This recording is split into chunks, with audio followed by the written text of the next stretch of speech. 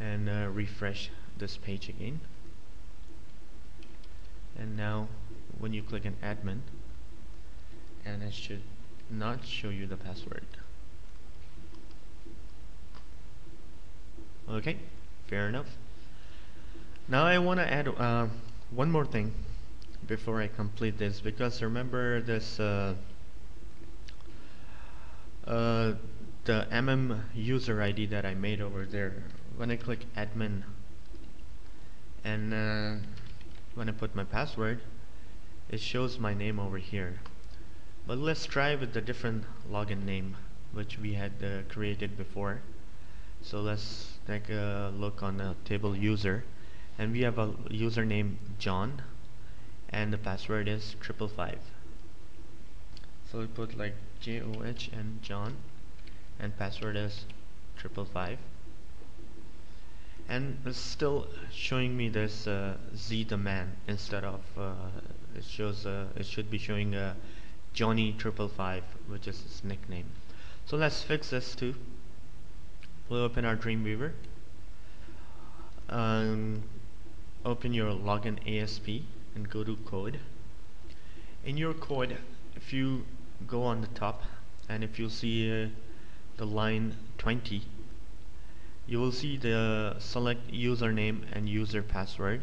So just real quick use your add your user ID as well.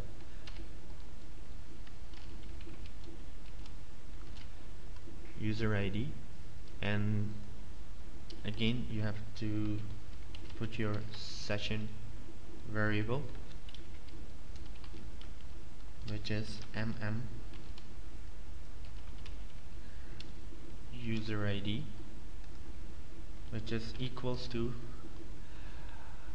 if you see over here, it already make a record set for user, so just copy this, paste, and just add the field name, which is user underscore ID, and save all. Alright, and let's upload this and let's check it out again. Let's log out and we put John 555 and okay. Now you can see Johnny 5 like his nickname.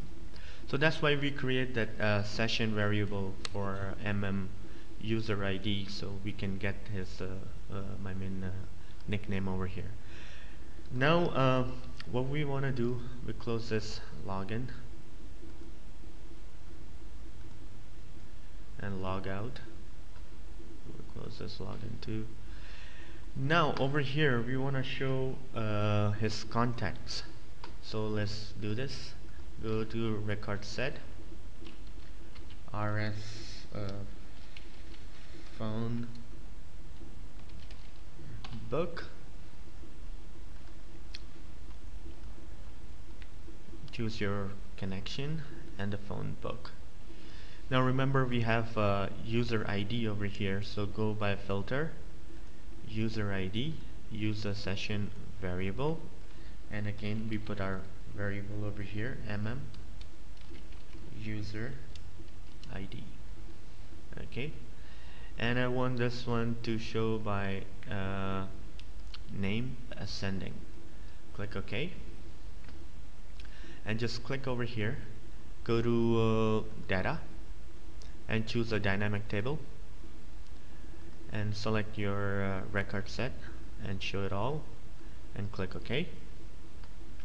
And I don't need this phone book ID, and I don't need the user ID. I just need the name, location, and a number. So let me just put this table width around 600, and each cell I want it for 200, location 200, and number 200, and I will just clear this so it will look a little bit good. Location and I want this one bold, center, background, this. Okay, and I want name in the middle. Actually, I want both of them to be middle, and I will save this all